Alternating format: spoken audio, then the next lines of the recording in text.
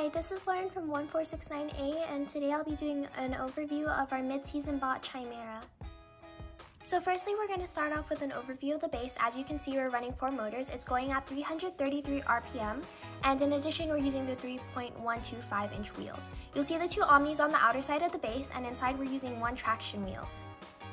So the next thing we'll be overviewing is the intake system, and we are currently running it at 600 RPM. You'll see here we're using the 1.5-inch flex wheels, and we're also using pneumatic tubing, which, while not entirely necessary, it helps us get the disc from point A to point B. And the reason I say it's not entirely necessary is because from this first set of rollers to the second set of rollers, the disc is able to pass through without any problem. As you can see, it's hinged between the first and second stage of rollers, and this helps to alleviate pressure on the disc. So some of you might be wondering what the C channel here is for. It actually helps us do a few things. First, it helps protect our intake in a match. It also helps us play defense, and in addition, it can be used to knock down the stacks of 3. So we'll demonstrate here real quick.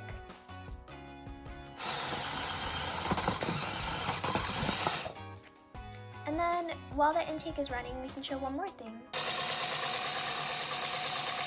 So as you'll notice, we're actually running our roller in conjunction with our intake. We also have an optical sensor up here. What this helps us do is when we're at a roller, it can sense if it's either red or blue, and based off that hue value, we are able to change the roller to the color we desire. So moving on to the flywheel, it's pretty straightforward. As you can see, we're running 2 motors, and it's currently running at 3000 RPM. We also have a 68 flex wheel, which is 4 inches. Some extra components we are using are the new bearings. We have 3 of them, and what they're helping us to do is reduce friction on our flywheel, and in addition, we're also using the flywheel weight, and this is helping us to maintain velocity. Now moving on to the cata, I can just get that position real quick.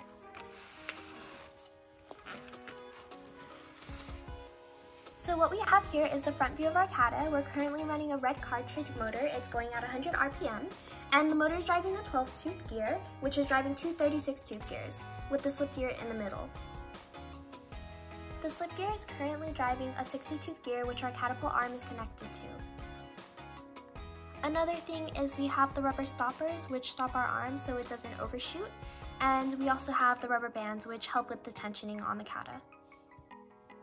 And as you can see here, we have a limit switch, and what this does is it ensures that our cata arm does not over-rotate. And as you can see here inside the cata arm, we actually have our indexer. So between the 2 C channels, you'll see that our pneumatic cylinder is actually shoved between those.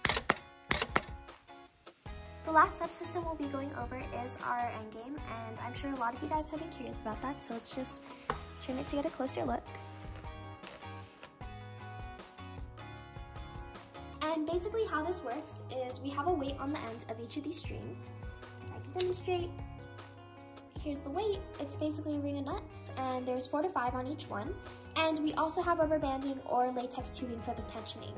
And what you'll also see here is we have a piece of polycarb which is cut out, and the weights are connected to these standoffs. So what will happen is the polycarb raises up, the weights get lifted up off the standoff, and the tension causes it to launch forward.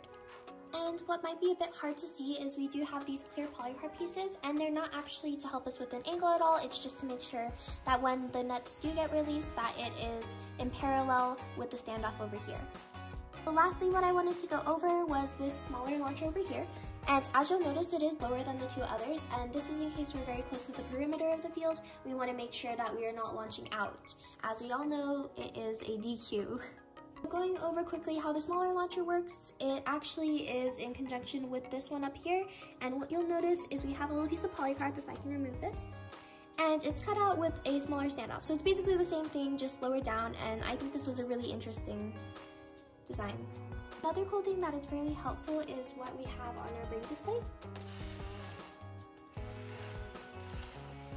Here you can see a couple of things. First is our autonomous selector, and quick shout out to Jess for creating the easy autonomous selector template, which we've used as the base for this. And we've modified it to include the motor temperatures so we can tell if our system is overheating or not. And here's a quick demonstration on how the autonomous selector works. A quick explanation on the motor temps. The colors depict how warm the motors are running, and as they get hotter, the temperature values will increase. The colors change from blue to green, to yellow to orange, to red to purple. And when they get to red or purple, we know to either cool off the motors or do a quick swap. Thank you for watching. Hopefully some of this information was helpful, and good luck to everyone in Spin Up.